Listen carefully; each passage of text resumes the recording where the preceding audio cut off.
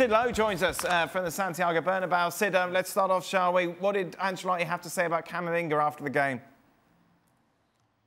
Yeah, Ancelotti says it's not a problem. He says that Camavinga will be fine for the Champions League game in midweek. He described it as just a knock, although, of course, it was then put to him again and it was asked repeatedly. But it appears that he twists his knee slightly as well. And he said, look, he feels a bit of discomfort in the knee. It has twisted ever so slightly, but we don't think there's any problem and that he will be fine for the City game. Sid, I imagine most of the press conference was dominated, was it, by looking ahead to the City game?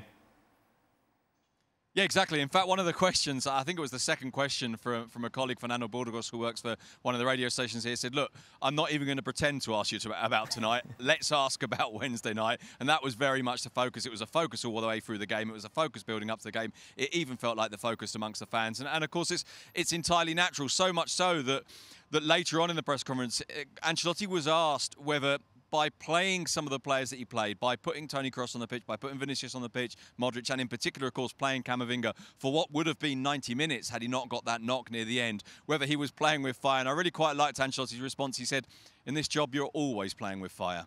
Most definitely. What's the narrative going into that second leg, Sid, from the Madrid fans and the papers there? I think that the first leg showed Real Madrid that they can compete with Manchester City, that the first leg showed that they can hurt Manchester City as well in that 15-20 minute period in the second half when they started to take chances. And also I think the way that they dealt with Haaland is really, really important. And we were discussing this a little bit before the game tonight, weren't we? That idea of what Ancelotti had said pre-game was that what I want is a small advantage from this first leg against City. And then he made the point that the advantage didn't necessarily need to be we go into the second leg in the lead. The advantage could be that we go into it feeling happy about the way we are, feeling that we're in good shape, feeling that we can compete with this team, feeling that we can do something. And I think the line really from most Real Madrid fans and from everybody at the club is that yes, they can. And I think the first leg, from their point of view at least, demonstrated that to them and demonstrated that they can go into the second leg feeling reasonably confident. Now look, everybody knows how good Manchester City are. Everybody knows the kind of players they've got, the manager they've got, and the fact that they're at home, and they know that's different to last year. But I think there's a belief, said a bit quietly, but there's a belief underneath the surface here that this Real Madrid team may well be a slightly better team than last year. Yes, last year it had the epic, but there's a bit more of a sense of control about them this season. I thought that was Sid's taxi there. You think so, yeah? Coming to pick him up. But look, I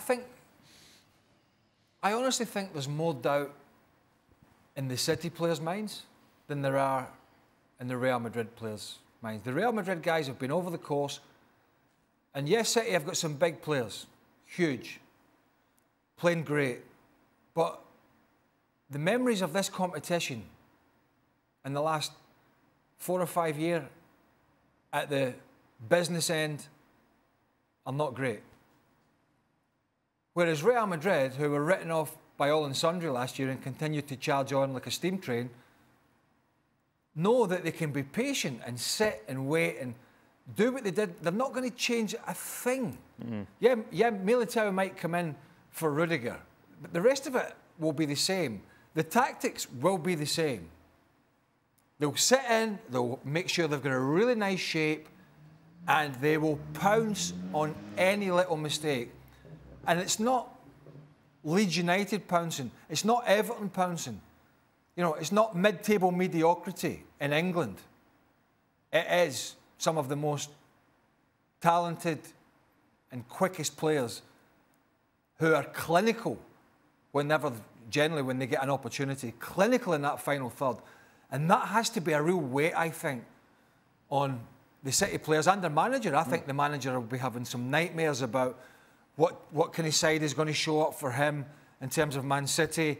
You know, are they going to go out and are they going to be clinical and get Haaland in the game, and are they going to rip Real Madrid apart early and take the pressure off, or are they going to be nervy, and are the crowd going to be nervy? And it's just so many permutations about how this could go. I don't think it's a foregone conclusion just because City are at home that they're going through. I think Real Madrid are the most dangerous side on the planet when their backs are against the wall. And their backs will be against the wall on Wednesday. Sid, Militao, of course, played today. Do you think it was a warm-up for Wednesday? Yeah, I think he played today because they want him to play on Wednesday. I think Ancelotti will... The one doubt Ancelotti may have in my opinion at least, is whether or not he plays all three of those central defenders. So it'd be Rudiger, Militao and Alaba who would go at left back, and then Camavinga to come into midfield. That's the variation that I can see. I think Militao goes back in. Yes, there could be a doubt about whether it's Rudiger or Alaba alongside him, but I think the other doubt is whether it actually ends up being all three of them, and therefore what you change further up the pitch. Of course, the likelihood then would be maybe Rodrigo pulls out of the team and Valverde goes into that hybrid role at the top of the pitch. And I think one of the things that Craig was talking about there is absolutely right. That idea that Real Madrid, the two words Craig used were patience and wait. And I think Real Madrid are a really good team at waiting. They have that combination, if you like, of the supreme confidence that says we're good enough and our moment will come.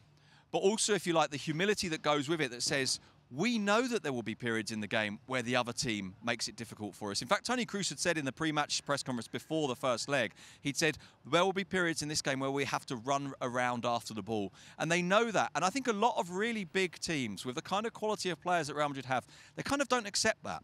They would panic in those moments in which they don't have possession. And I get the feeling with Real Madrid, and it was partly learnt through last year, and yes, there's a huge degree of luck involved. Yes, there's a huge degree of kind of miracle, if you like, involved. But there's also talent. There's also the competitive mindset, if you like, but also that patience, that humility that says, yeah, they can be better than us. They may well be better than us for big stretches of the game. But we know that if we survive and we're still standing, then the moment will come. And this is why there's a bit of me that thinks if it's really tight, it's more likely Real Madrid go through. That the best opportunity City have, in a way, is to kind of blow them apart and to not let them be in a position where it can be tight. Sid, thank you. What's it, midnight now outside the Bernabeu? 5-minute walk up to Larry's for a lock-in? As you well know, Daniel, Larry's is no more, and Larry's is partly no more because you left. And once their #1 client left, that place could not survive anymore. Well, thank you very much for watching ESPN on YouTube. For more sports highlights and analysis, be sure to download the ESPN app. And for live streaming, premium content, and let's not forget as well, ESPN FC 7 days a week. Subscribe to ESPN+.